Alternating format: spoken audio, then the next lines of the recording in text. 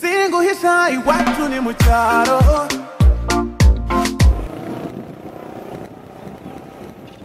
Ni kwivuko kw'ifishi y'umuryango. Muraho, my wonderful peoples. If you just want to know what the latest requirements are to enter Rwanda right now, go to this website or skip to this minute within this video. In short, there are three crucial things that you need right now to enter Rwanda. First, a proof of a negative COVID test taken 5 days before departure, also for transit passengers. Second, a hotel booking confirmation from one of these government pre-selected hotels. Third, a passenger locator form confirmation code, also filled in 5 days before departure. Upon arrival, you will take a second COVID test and then you'll be quarantined for 24 hours within your hotel room, awaiting your results. More about this later in the video, or just go to this website, also linked below. Okay, let's go back to Europe.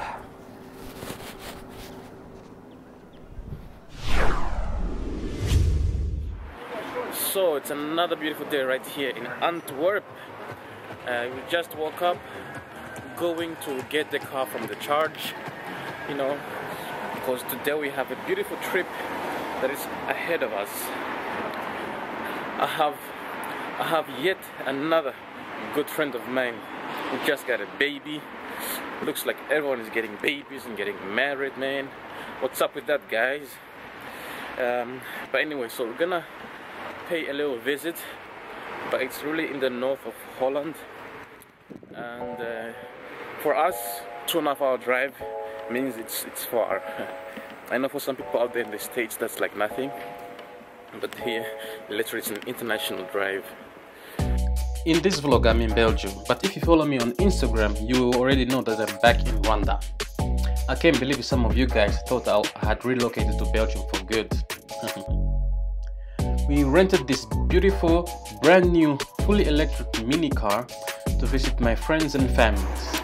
But did you know that I am the first driver for this car? I got it at 35 kilometers.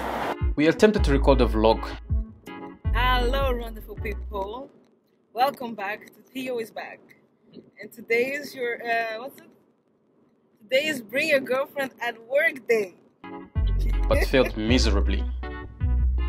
And then we got pulled over by the Belgian police. I won't lie, as we were following the police motto, our thoughts went to all those scenarios you see on the internet that happen in America. We both knew immediately that this might end up deadly. Nou Theo, illegaal. Dat is toch anders dan Amerika? It turned out that these guys were border patrol, randomly checking passports. I don't know what made them pick us. In all my time of crossing this Belgium-Holland border, this is the first time I've been stopped by border patrol in a car. Okay, Nee, I'm gonna pay for you. Wait. Update. Okay, we are on our way. Driving. We just entered Holland, Netherlands. And What happened? Yeah, we got like a controle, a border check. It's like my second time ever seeing that happen, but the guys were in love with this car, to be honest. That's why they put us over. But anyway, we are driving. We got about an hour left of this journey. Anything you want to add, co-pilot? Nee, ik ging net zeggen, ik moest beginnen met praten. Oh wait, in English? That's it. We continued our journey and visited my newly fathered friend. The baby was too shy for camera. And then it was time to return to Rwanda. So let's go to Rwanda.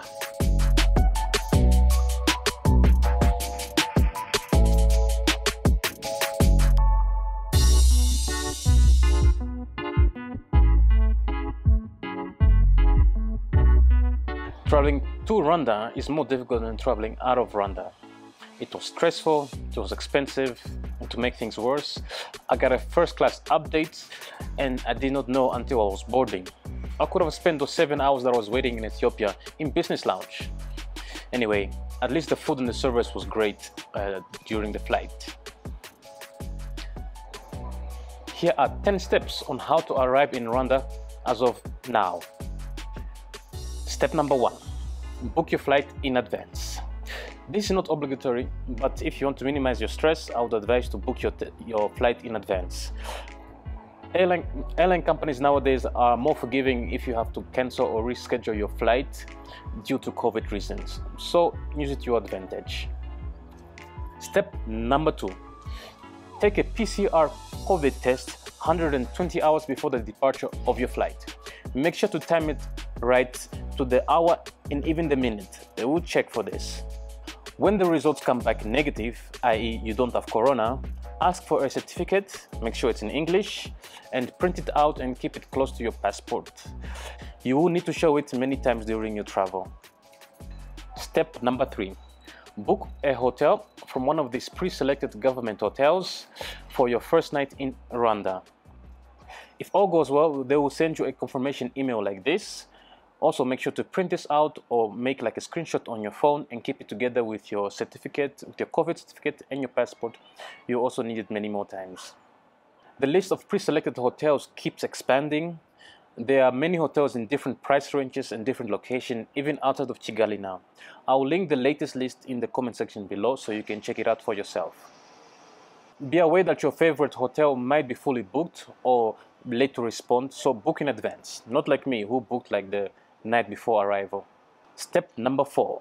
Fill in this passenger locator form from this website.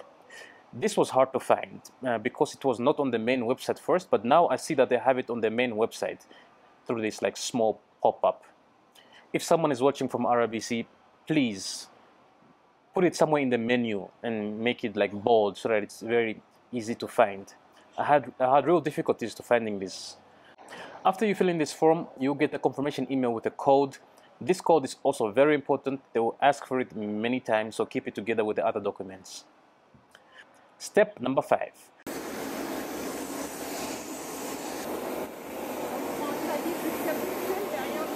When you arrive in Rwanda, you'll be greeted by these people who will again check your passport, your COVID test, your hotel confirmation, and the confirmation code from the passenger locator form.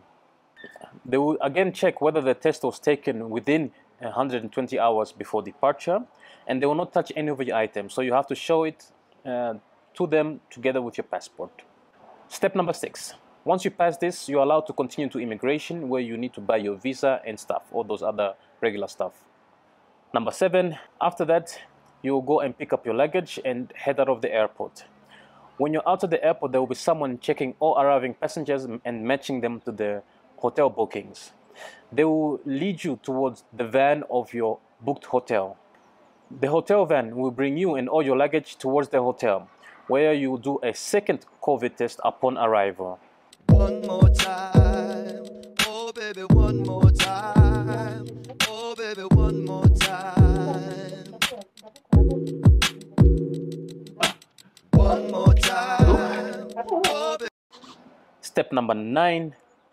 You will spend the next 24 hours quarantining in your hotel room. You will not leave this room, and everything is done through room service.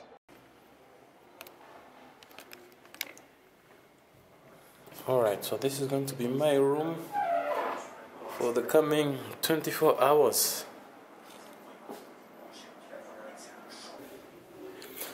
Food has arrived, and I like to leave it right here. And look, there's my room. I personally like this part, just chilling and Netflixing the whole time, and when you get hungry, you just place a phone call. I like this kind of service. Hello. Oui, money ordering lunch, sir. You know what I'm looking guy. Alright, lunch is served. I had to beg for the avocados, but they got them. Last night they couldn't deliver them, not today they came.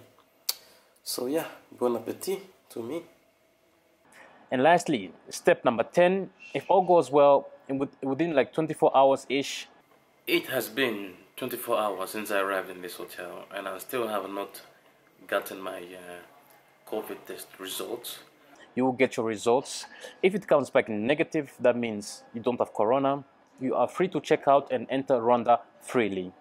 Okay, so despite my cold and weird sore throat, I'm negative, so I can finally check out. I got a call from the doctor.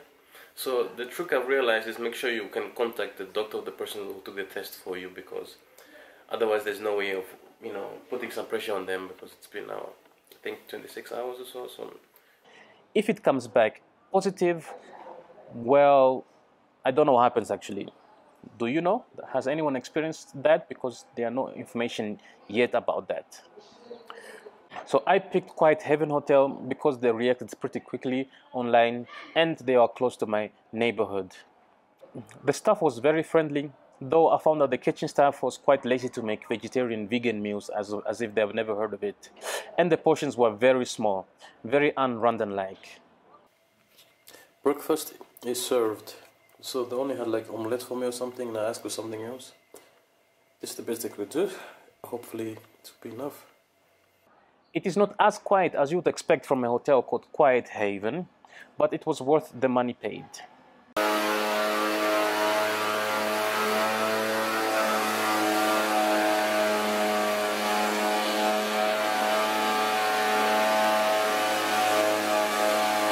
So, I hope this helps. Please share your experience of you arriving in Rwanda in the comment section below. I'm wondering if it was the same as mine. Thank you very much for watching. Don't forget to subscribe, guys, and I would like to see you all in the next video. Muramukie.